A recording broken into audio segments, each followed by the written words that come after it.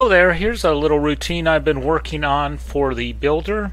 It's a builder trader. I thought that would make him a little more useful in game, in a real survival based game. So what I have here is a builder who is also a trader. I've been doing some scripting with trading, and so this builder will sell you the tools to build a house and even copy a house. So let's just get right to it. He says I would like to, I say I would like to buy some things, or you can have him follow me or stay here. And once you buy a copy or builder block, you have to return it before he will move again. So before he will follow you again. So let's just go right into it. First we need a copy block to copy something. And you can only buy one of these, either the copy block or the builder block. You can only buy one. If I try and buy another one, it won't let me. But there's other furnishings here, or things for your house or building. So you could buy multiple tables if you wanted. Oops, multiple tables or anything else that you wanted. But the copy and builder block can only be bought once. So we'll just put a copy block right here. We just need to change the dimensions a little bit, and we'll save it as Village House 1A. Save, and that looks pretty good. So you see, if I I'm in creative. Let's switch over to survival there. See, but now if I say follow me, he says you have to return the block. Okay, so let's get this block back. Go here. I'll give the block back. He says thanks for returning it. And now I can take him to another location. He'll follow me here. Yep, there he is. Okay. So here's an area that's a nice cleared off area. So let's talk to him again. We will buy a builder block this time and put it down right here. Select that,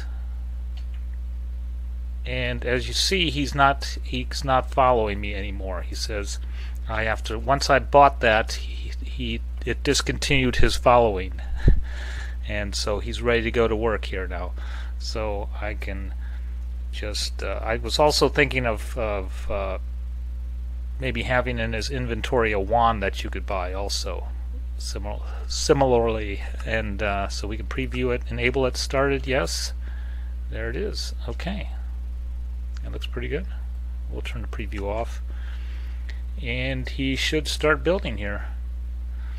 So that is my builder trader. I was also thinking of having an option in his menu where he could probably like return to home. He could have like an office somewhere that you could hire him from. There would be maybe like a front end dialogue where you would hire him initially, and that would cost something, and then at the very end, if you build a couple houses, you could then return him, and he would just probably teleport back to his office, wherever that might be.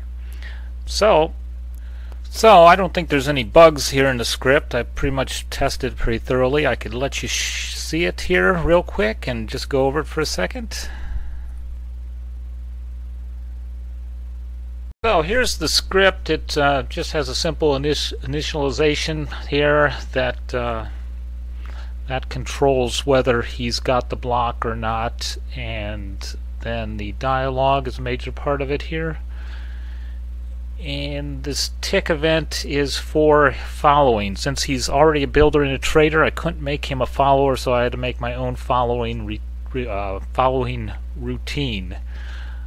And I couldn't use the navigate to command because he was always set on home yes, and I'm not quite sure if that's some sort of function of the builder or something like that. If that can be changed, if that's a bug or not, I'm not sure. That's a question for Nopes right now. So, and then last there's the function role, and that just controls When he buys something, it's set to 66 diamond blocks, which makes it very expensive. If anybody has 66 diamond blocks, they're more than welcome to buy a second copy or builder block, I guess. So that's the script. It's not too long. I guess it's under 80 lines really. And that's it. Thanks for watching.